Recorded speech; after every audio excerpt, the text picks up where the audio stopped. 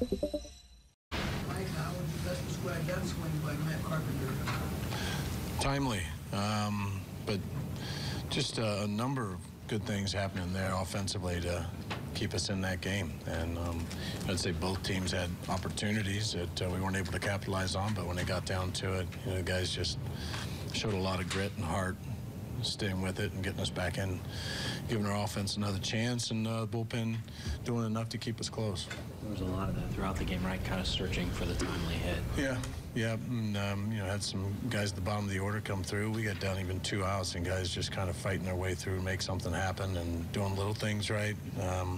Either getting bunts down, but it's the big hit. In games like that, you need that big one, and had a couple guys come through and gave Carp a chance to be the hero. How many times did Jose remind you that he could pinch hit tonight? None. No, he knew I knew.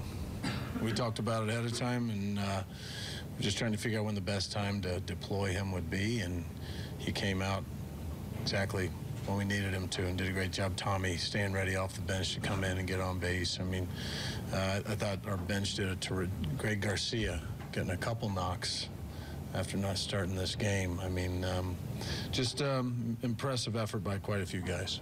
You mentioned earlier that you were looking for a spot to get Greg into the game. He has a couple of hits. He has a sacrifice. He is way down. He gets the RBI. What did you say from his game tonight and the way he contributed to the win? No, it's hard. It's hard to be that role player, guys, not getting consistent starts and consistent at-bats to be able to come in and big situations and get the job done, even getting the sacrifice bunt down. And then making plays. I mean, it's just, it's a tall order. Greg is we say it all the time. He just goes about his business the right way. He prepares, and he stays ready, and you could tell that he was ready when he got his opportunity today. He was a game changer. What have you seen from Matt early? He's been reaching base a lot, but he seems a little frustrated not being able to really get a lot of hits. Yeah, he just hadn't been hot yet, right? He hadn't gotten that tear that we know that he can go on, and when he does, it's fun to watch, and it seems like we all jump on board. But did a nice job today of taking advantage of it when we had the big opportunity. We lost. That was the work that Jordan did. I mean, everything is new for him. Yeah. But coming in with runners on base and how he was able to get out of this. That was big for Jordan to come in that situation and continue to give us a chance to figure out their starter first and figure out a way to put something across the board. But he continues to impress us. He's making good pitches. He's challenging in the zone. We can trust him so far in any situation to come in, either get a ground ball. We also know he has the strikeout stuff. So just another opportunity that he's made the most of. Is he learning the difference between, hey, this is a moment when I need to get a strikeout and I can try to overpower somebody, and this is a time to be economical? No, I think he's following Yachty pretty close with that, and trying to keep it as simple as possible, make good pitches, follow the catcher. And he hasn't had to really overthink it. He's got such good stuff that it's probably his best approach is to just trust what Yachty's doing.